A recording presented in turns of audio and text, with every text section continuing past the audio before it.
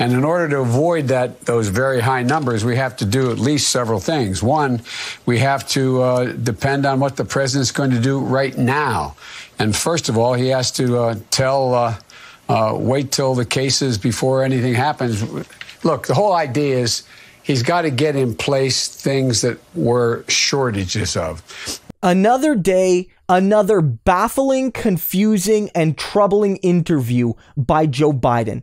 Look, it seems like he's trying to talk about the current health crisis, what Trump is doing and isn't doing, and how he would maybe do things better. But you can't really be for sure because Joe Biden is that incoherent here. His words are being slurred. He's stopping and starting constantly, and he's getting confused when he tries to transition between reading his notes and actually delivering his message. It was an abject failure of answering a crucially important question in a way that gives the public clarity and confidence. Joe Biden failed in that regard.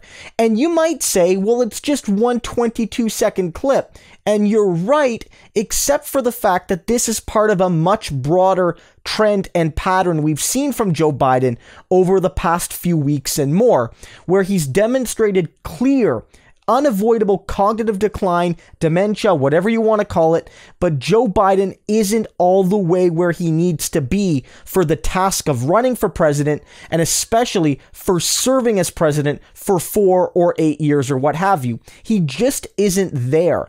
And you see it whenever he goes on camera, especially, but not exclusively, in these sorts of unscripted interviews. We've covered multiple of these examples over the past few weeks where Biden just doesn't seem to know where he is, doesn't always know what office he's running for, doesn't always have a clear answer, even the questions that anyone should reasonably have an answer to if they're running for president. He's just not up to the task. And yet we keep seeing him trotted out in front of the camera as little as is possible to look like he's doing something, but never more than we need to see, because there's a fear that the longer Joe's on camera, the greater the potential is for a serious gaffe. And this is why, until just a few days ago, Joe Biden was hiding away for 6 days until his quote-unquote lighting was figured out in his home studio. But the whole point was Joe was hiding for as long as he possibly could because it gives him the greatest chance of defeating Bernie Sanders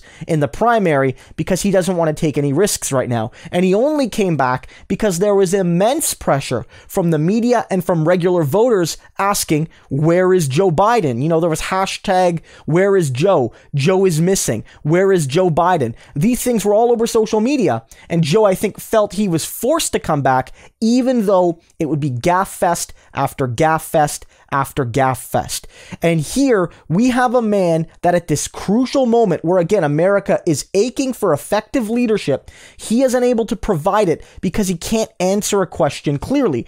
And even when he is clear, even when his speech isn't exhibiting cognitive decline or dementia or what have you, he's lying, and he's unable to admit that his own plans have failed. Also today on MSNBC, there was another clip. I won't play it because Joe Biden said these things before, but he was basically asked again, isn't single payer the type of system needed right now to address the crisis being faced by hospitals and the healthcare system more generally? And Biden said, no, what we need is a plan to restructure the healthcare system that helps hospitals meet their needs and helps patients meet their needs. And Joe, that's single payer. That's what it'll do. It'll restructure the healthcare system to actually meet the needs of patients and of people who deliver care, and not the profit motives of the financial institutions and the insurance companies and the shareholders of those companies. That's the point. So Joe Biden is saying, we don't need single payer. We just need something that only single payer can do, and my own plans will never ever do, but we don't need single payer. So when he's not confused, when he's not out of it, he's lying.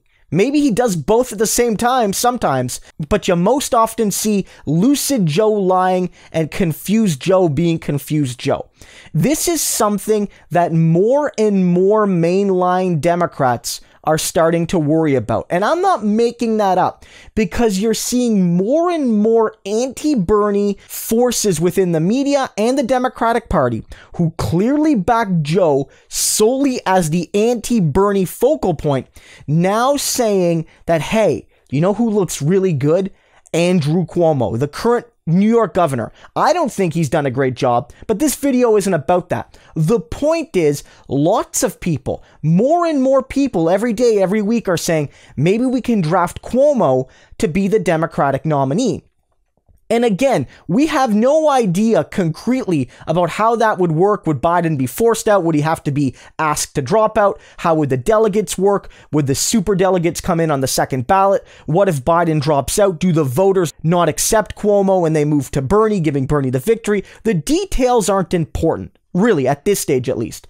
What matters is the person that everyone was already crowning as the nominee is somebody they're trying to force out for a man that has exactly 0 delegates and 0 votes in this presidential primary process, because they want to stop Bernie. That's always been goal number 1, but they realize that Joe Biden is a looming disaster for this 2020 general election in November. They know that with Biden, they will lose to Donald Trump, or that loss is at least very likely. I don't care what the polls say right now, because they wouldn't be making this argument to replace him with Cuomo if they weren't afraid of Biden losing. They wouldn't. They wouldn't be doing that. Again, goal 1 was stopping Bernie. Distant goal 2 was beating Donald Trump. If they were comfortable with Biden defeating Trump, and he's already supposedly defeated Bernie Sanders, then they wouldn't be talking up Andrew Cuomo. But all of these interviews, Joe Biden going missing during the biggest crisis in modern American history, is really, really demonstrating to people that their anti-Bernie backstop will not work in the general election. And so folks have to ask themselves, why are we doing this? Why is this happening? Why are we going with a man that when he's all there is lying and isn't there most of the rest of the time? When the primary is not over yet. Look at this graph. Look at this graph, guys. It clearly demonstrates that while, yes, Biden has a lead, there's still a ton of delegates left. There's still a lot of room to play. There's still a lot of game left. And yes, I understand the way proportional allocation works means that Bernie has to start winning some of these states by big margins. I'm under no illusion that it will be easy. But to say that it's over, to say that voters can't now realize that Biden's lack of preparedness, his cognitive decline, his dementia, and his lying isn't disqualifying.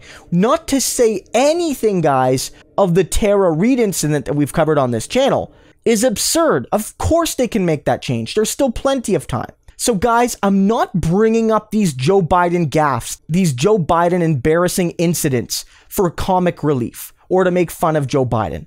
That's not my intent.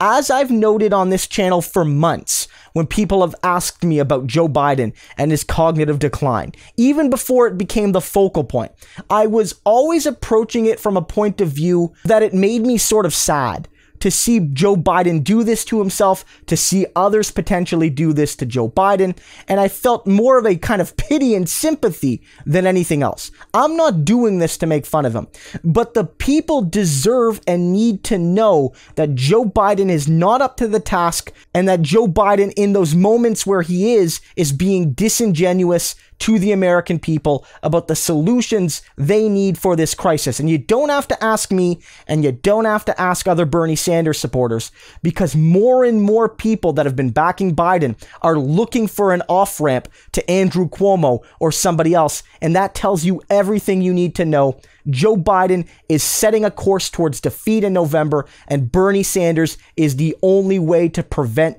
that from happening.